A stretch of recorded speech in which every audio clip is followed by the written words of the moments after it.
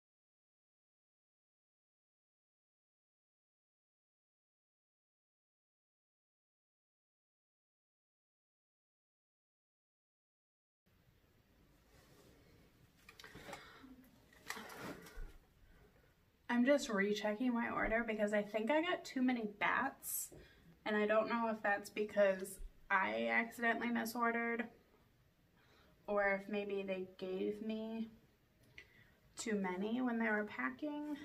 So I'm just double checking. Okay. I know you all came for the Giffen Grip, and but like I said, I had other things in the package. So I'm just gonna give you a size comparison of the bats that I ordered. So here.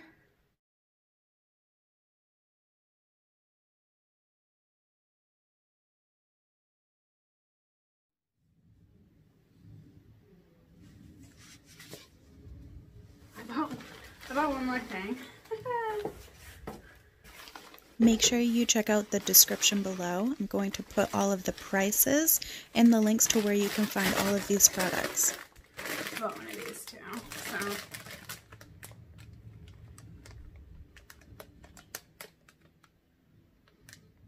Okay, enough about that.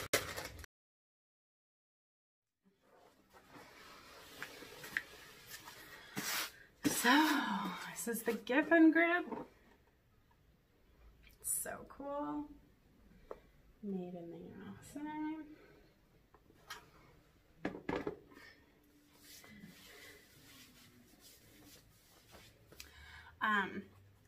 This is probably the box that you'll receive in the mail. Just a small little thing. So.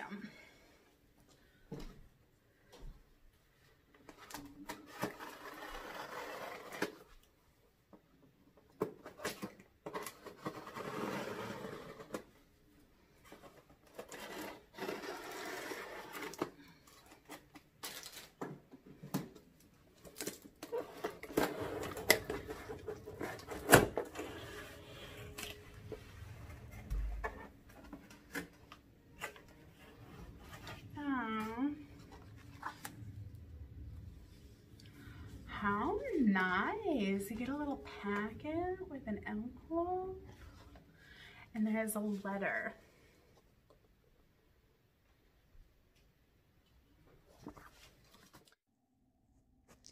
Dear Giffen Grip owner, I would like to take this opportunity to thank you for purchasing our product.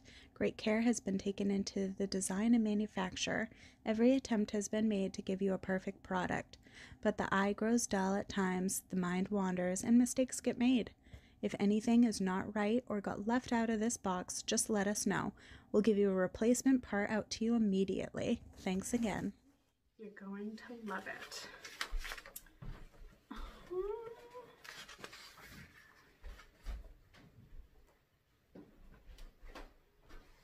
And registration form,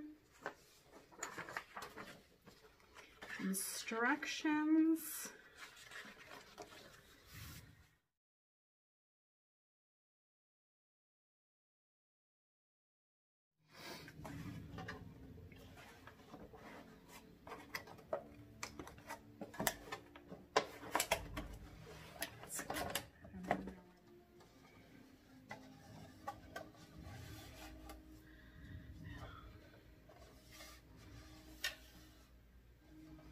it's got like a tab on it, so let's see.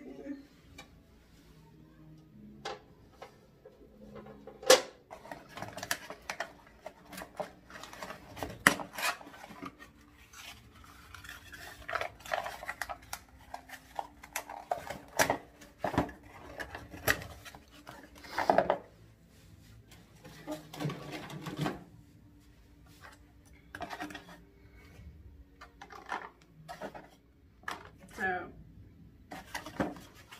these look like the basic sliders, I think.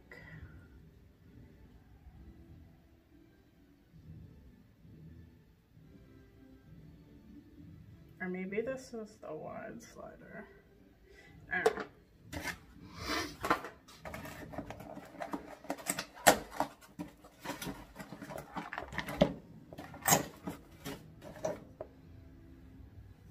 And there's this one.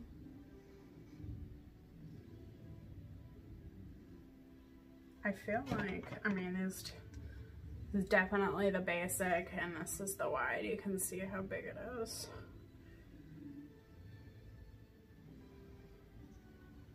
Okay.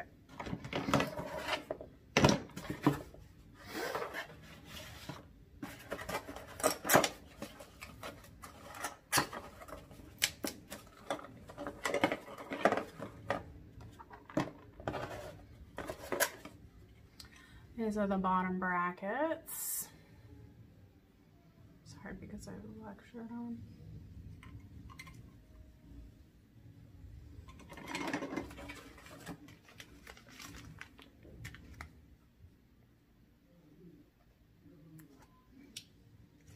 Okay.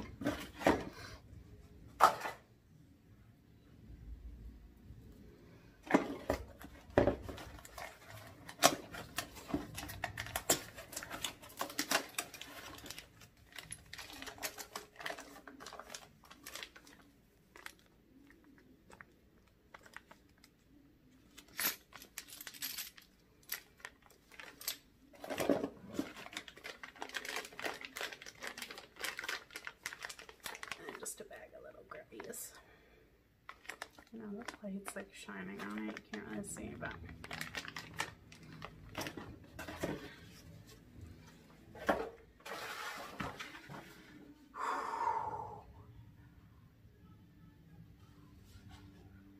okay.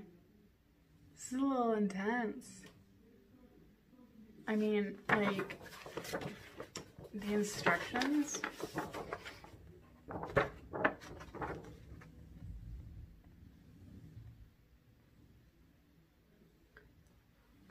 It has a ruler on top.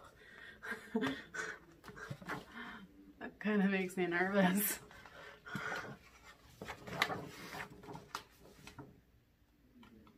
Gently tight. Okay, so I guess it's not that bad, but let's give it a go. Step 1. Measure the diameter with a potter's wheel.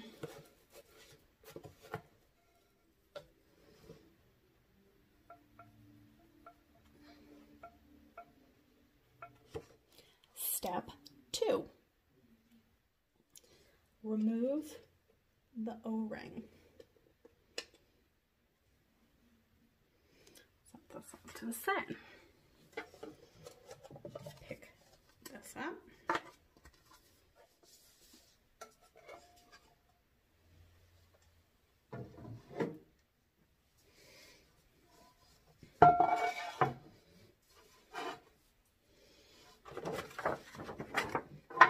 Now, follow the directions.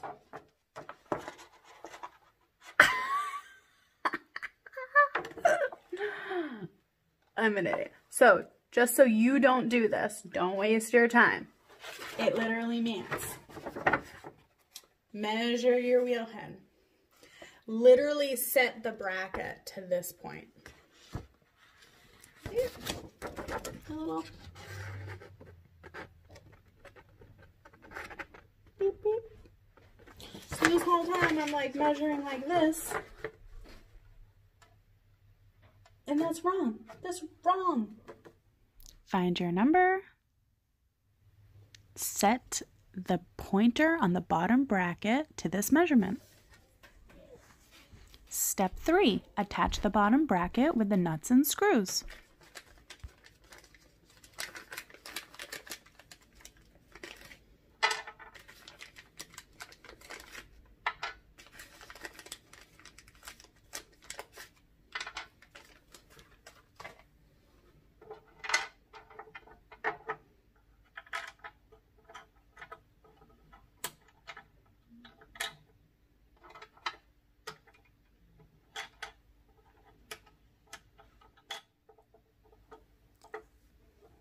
Double check that your bracket is still in the correct spot before you attach it.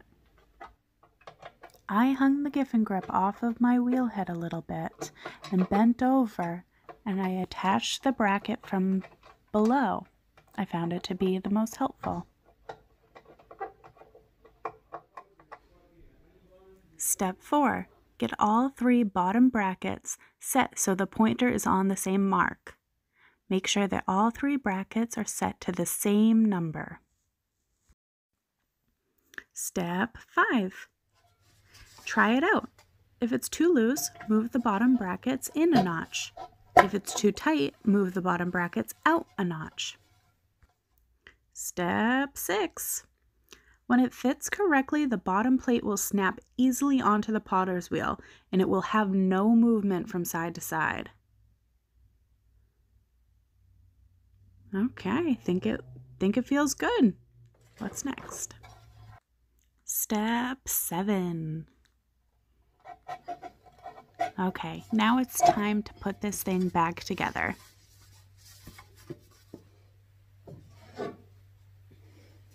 Top plate, bottom plate. We need that O-ring again. Put the O-ring back on. I put the O-ring on, but there is play in between the two. So I have to take this off and take the O-rings that were given.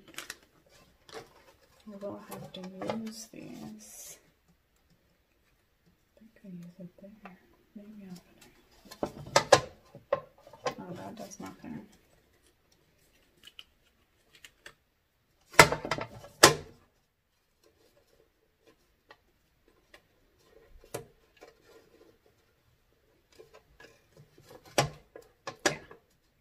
No play now.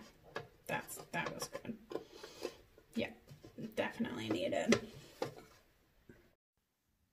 Step 8. Flip this thing over and insert the sliders. You want to be mindful that this is made up of 2 plates. The bottom plate has a gate entrance here. Focus on that area. You'll be looking for it. You want to twist the bottom plate until you find that gate. There it is. Good. Now we can insert the slider.